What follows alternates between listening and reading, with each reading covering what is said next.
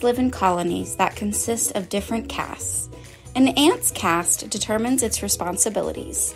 Check out how ant colonies are structured. 1. Queens.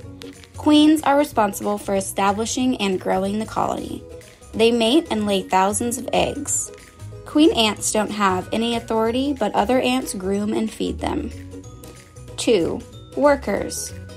Worker ants make up the majority of the colony. These female ants build and maintain the nest, care for the larvae, find food to feed the colony, and protect the nest. These are the ants you see running around your home and yard. 3. Drones. Drones are male ants. They have one job, to mate with the queen. Drones live very short lives. 4. The brood. The brood refers to the eggs, larvae, and pupa. Worker ants take care of these developing ants.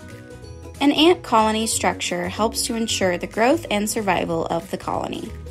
For more helpful tips and pest information, be sure to follow us and visit our website at maggiesfarmproducts.com.